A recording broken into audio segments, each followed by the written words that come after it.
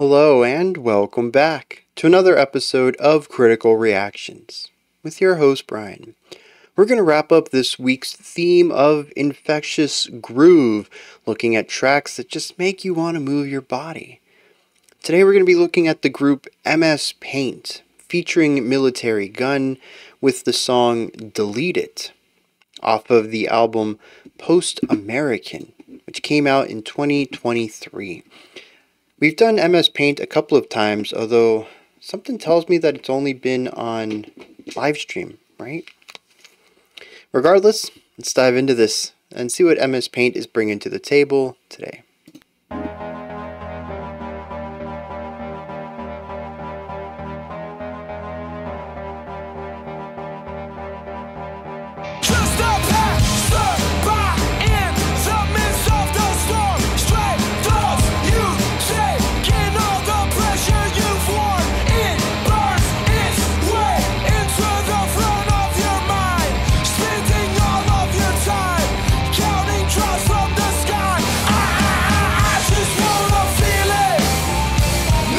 Okay, there's the groove.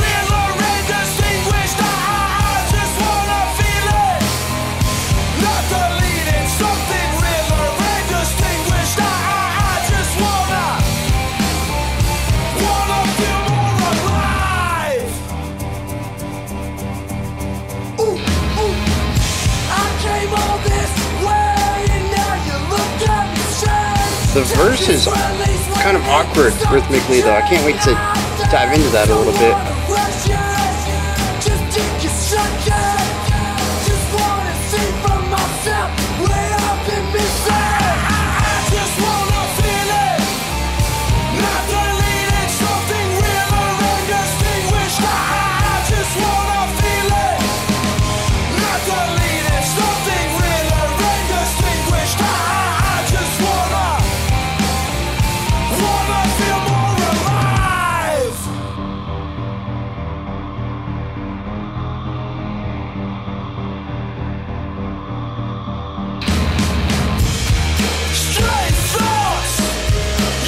Interesting decision to bring in this strong element of melody here at the end.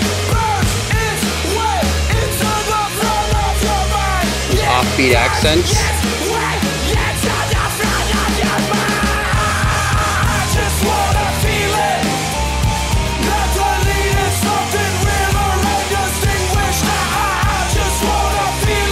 It's a very catchy chorus though.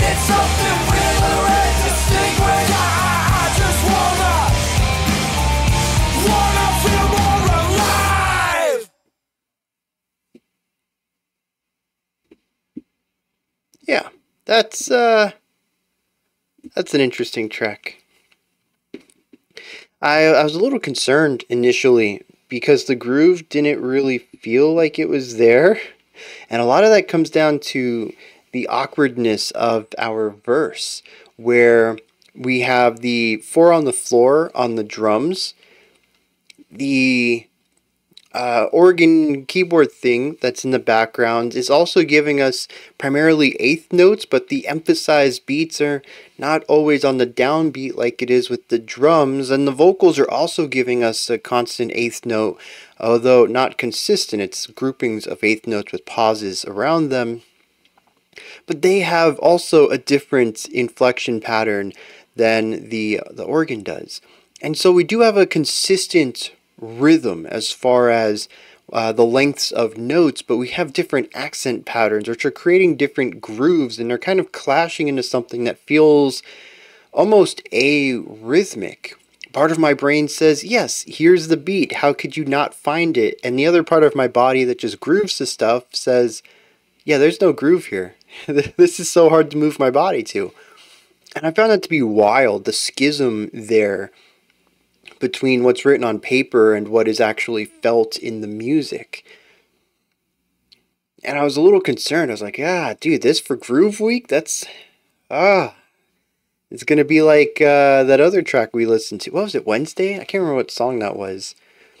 That I was a little, I couldn't get into the groove on it. I was surprised it was selected or requested.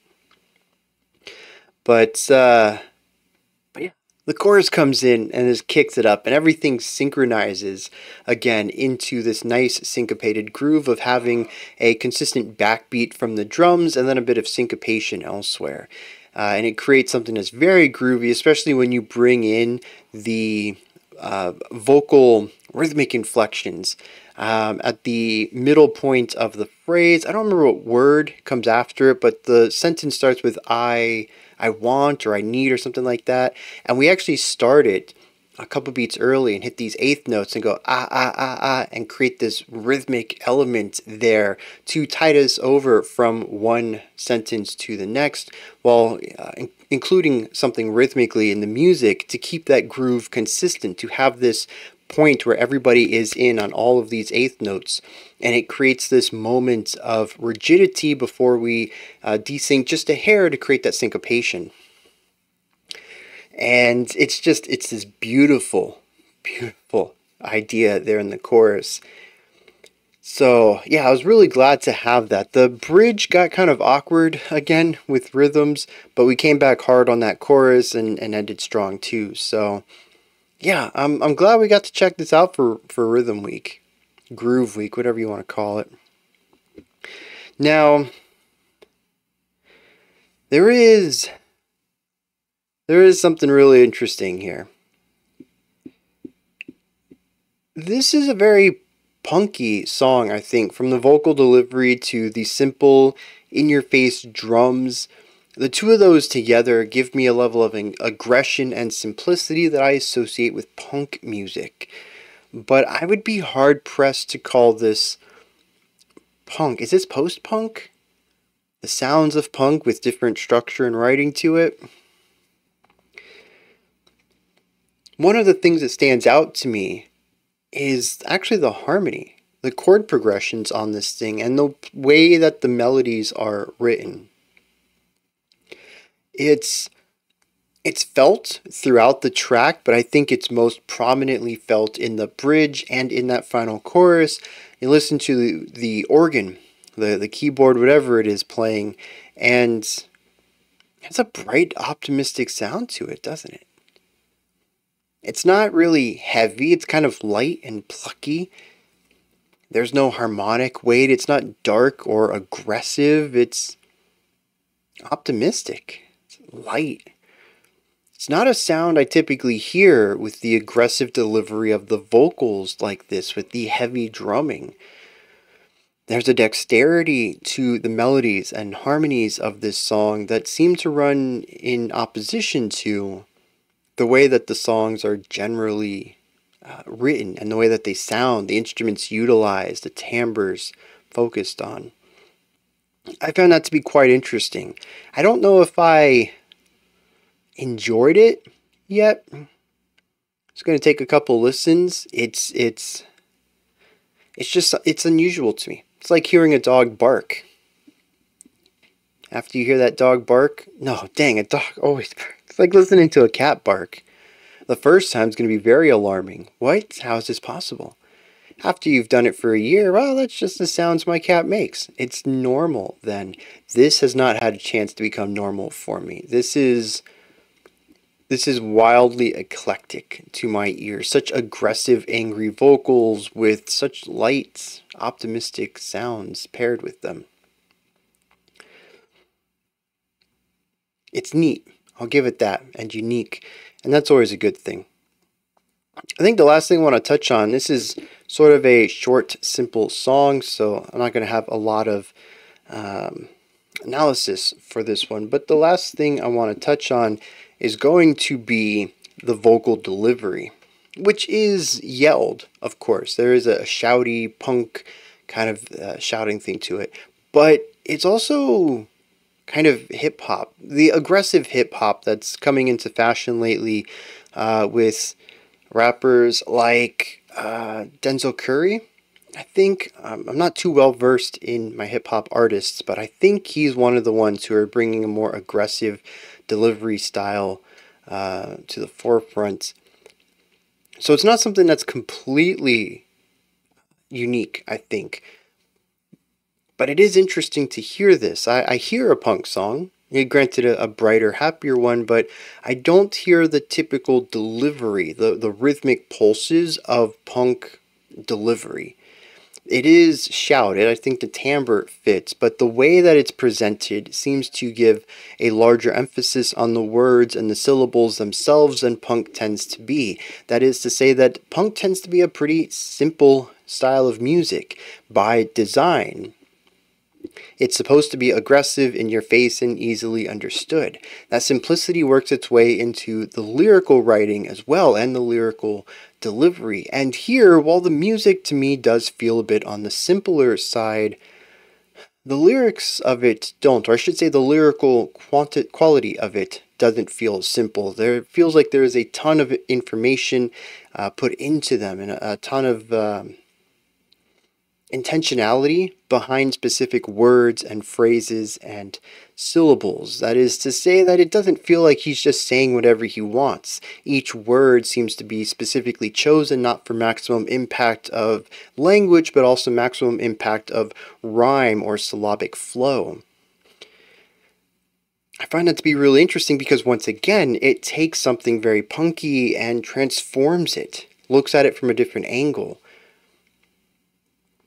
It's something else that kind of caught me off guard, but this one I grew to enjoy quite a bit, and the chorus is exceptionally catchy because of these ideas that to me are brought over from rap more so than hardcore or punk, and are kind of meshing those to find the strengths of both sides. It keeps the energy and animosity of the punkier delivery, but gives the words a bit more weight and import than I would typically find within punk music. And I really like that combination, especially for something like this. In fact, I'd say the vocals, yeah, okay, this is a good one. Death Grips.